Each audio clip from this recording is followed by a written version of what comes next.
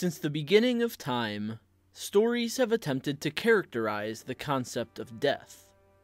Whether as a pale shadow, a cloaked figure, or something else altogether, death itself has appeared across countless mediums and for a multitude of reasons.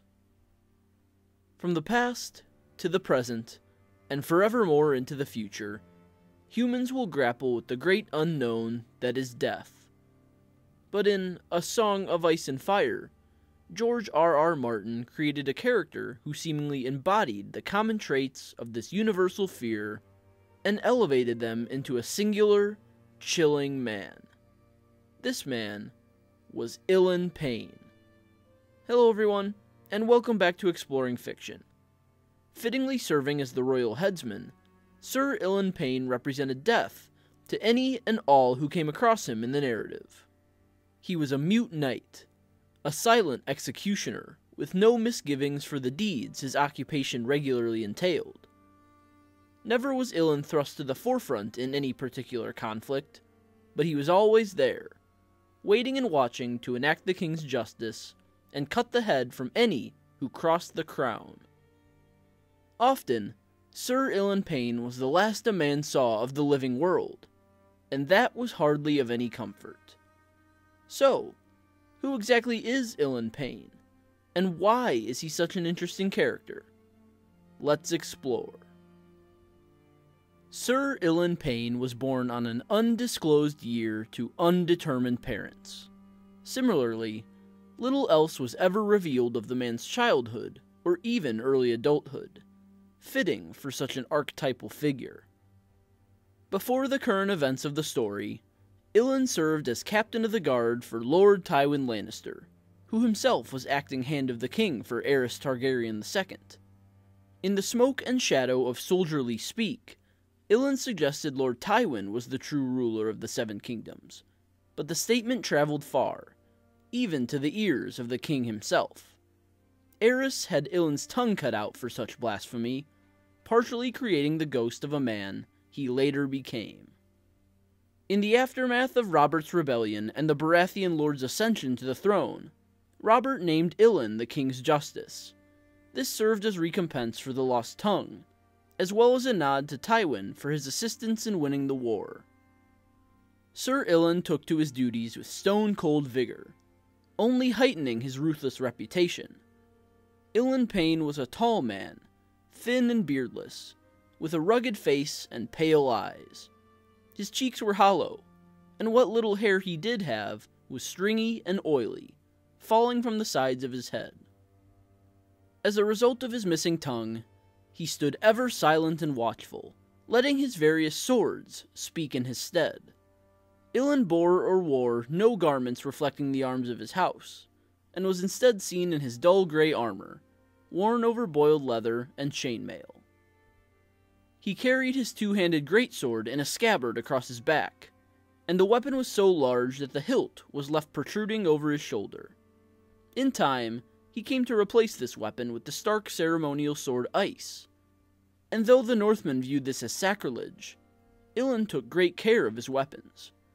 He was nearly perfect as an executioner, felling almost all victims with a single stroke of his blade. And though he was haunting and unsettling in equal amounts, he was valuable to the king, who bade him journey north as the events of the narrative begin to unfold. Along with the rest of Robert's retinue, Ilyn Payne first appears in A Game of Thrones. He meets with King Robert as the man returns from the north, terrifying the newcomers from Winterfell with his mere presence. Yet when one of these northerners, the stoic Lord Eddard Stark, sits as hand of the king on the throne while Robert is away, he passes over Sir Ilyn for the task of hunting down Sir Gregor Clegane in the Riverlands. Though he is clearly one of the most well-suited men for the job, Ilyn can only watch as a task whose end is justice is passed to someone who is not the king's justice.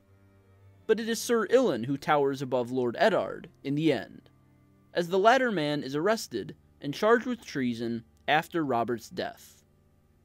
Ilyn takes the Stark greatsword Ice as his own, and upon the steps of the Great Sept of Baelor, cleaves Eddard's head from his shoulders with the very same sword. By order of the new King Joffrey is the execution carried out, as most expected Lord Eddard to be granted the courtesy of joining the Night's Watch. But Ilyn is the king's justice, and Joffrey is the king, and so he obeys without question and without regret.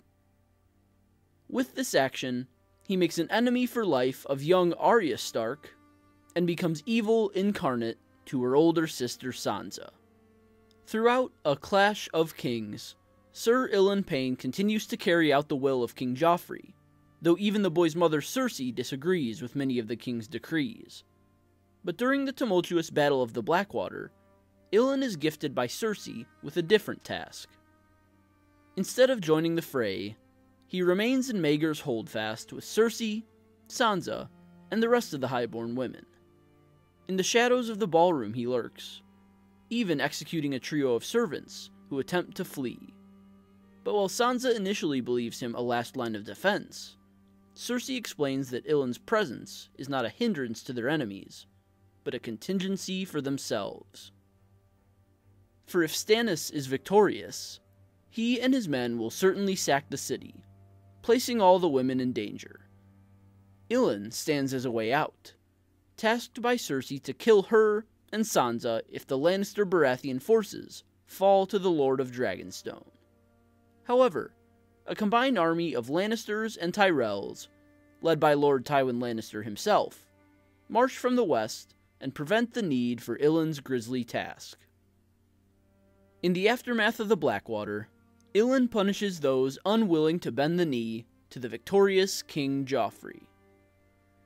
In A Storm of Swords, Ilyn remains in King's Landing with the forces of the crown, ever haunting in the background of the royal court.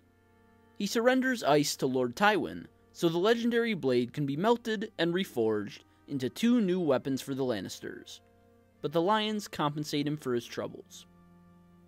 Tywin gifts him a new blade, a 6-foot-long silver greatsword, etched with runes and holding a pommel of dragonglass carved as a grinning skull with glowing ruby eyes. For most of the volume, Sir Ilyn keeps to the periphery.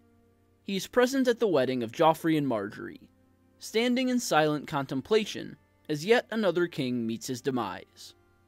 He also watches from the rear of the royal court as the saga of Tyrion's trial unfolds, and when Sir Gregor is mortally wounded but not killed in the trial by combat against Prince Oberyn Martell, Tywin even tasks Ilyn with finishing off the mountain to appease the Dornishmen for a sin committed long ago. However, before the decree is put into practice, Lord Tywin is felled by his own son, and the stability of the realm is once again thrown heavily into question. Sir Ilyn Payne serves under a new monarch in A Feast for Crows. Following the death of her father, Cersei Lannister claims the official title of Queen Regent, and in her disgruntled state regarding the behavior of her escaped brother Tyrion, blames Ilyn for his disappearance. Although a minor duty, the dungeons of the Red Keep are under the domain of the King's Justice. But now, after so much time spent in the shadows, Sir Ilyn's name is finally called for an active campaign. Along with Sir Adam Marbrand, Sir Jaime Lannister names Sir Ilyn to ride forth with him to settle the Riverlands and conclude the siege of Riverrun. Jaime decides if Lord Beric Dondarrion, now the obvious leader of the Brotherhood Without Banners, is captured, Sir Ilyn is to perform a public execution in the capital. However, the Brotherhood remains generally elusive, and so the pair of Ilyn and Jaime take to sparring upon the latter's request. For Jaime sees in Ilyn the perfect sparring partner, silent yet skilled. The King's Justice bests the Kingslayer on multiple occasions, but Jaime is not so easily dissuaded, and the pair practice nightly. During one of these sessions, Jaime admits to Ilyn the truth of his relationship with Cersei, and though it is an abomination to speak aloud, he does not fear Ilyn, for the man is both mute and illiterate. Though unsettling to most, he proves the perfect confidant for the confused and conflicted Jaime. Outside the walls of Riverrun, the Freys manage the siege poorly. and Jaime, with Ilyn by his side, takes swift command of the operations. The Kingslayer wields the King's Justice as a threat toward the sniveling Freys, and they obey at the sight and thought of the skeletal man. Edmure Tully, captive of the Men of the Crossing, is handed over to Jaime, and he surrenders Riverrun to Lord Emmon Frey, though his uncle the Blackfish eludes the Lannister forces. The Freys depart with captives in tow, but Jaime and Ilyn remain in the Riverlands to resolve the remaining conflicts. By night they spar, and as he grows more and more accustomed to Ilyn's presence, Jaime begins to share even more wretched details of his relationship with Cersei. And in A Dance with Dragons, when Jaime is called away from his duty by Brienne of Tarth, Sir Ilyn is not mentioned, though he undoubtedly remains amidst the Lannister camp. Few characters survive the entirety of the chaos that unfolds within the pages of A Song of Ice and Fire.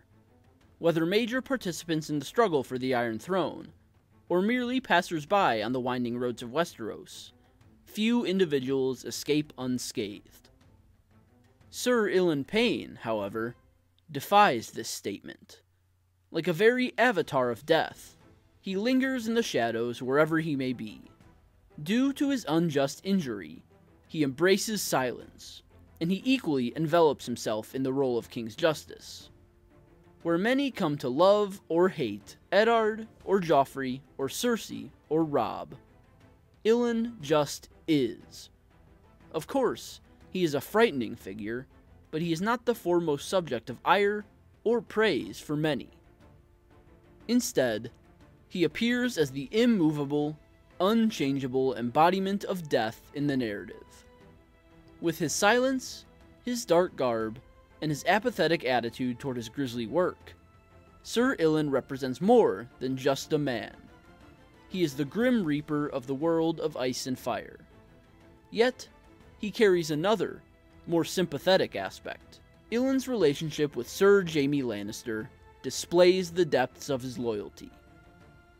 While he cannot speak and cannot write, making him an easy confidant to trust, Ilyn still listens as Jaime reveals the darkest truths of his life. The King's Justice does not judge the man, nor rush to bring to light his twisted secrets, but instead accepts them and comes to know the Kingslayer as a more complete man. While it is impossible to tell the loyalties of Sir Ilyn Payne through anything but his actions, he stands as a frightening, yet empathetic, personification of death. Where most took advantage of their silver tongues to seduce and bargain their way to power, Ilyn Payne had no method of speech. But with the sword, the King's Justice was an equal amongst legends. He was an imposing figure seemingly born for the occupation of royal executioner. Through his silence, skill, and nonchalant demeanor with which he carried out his tasks, Sir Ilyn proved a more real version of death than any of the many religions in Westeros or Essos could ever illustrate. Though he is just a man, Sir Ilyn Payne appears as a grim specter. So, that's all for this video. Leave a comment with your thoughts. I'd love to hear them. Leave a like if you enjoyed, and subscribe if you're new here. I'd love to have you. Visit my website, russellawellsauthor.com, for exclusive reviews, fiction, and more. And sign up for my mailing list for free exclusive content. The links for both are in the description below. And, like always, I will see you next time.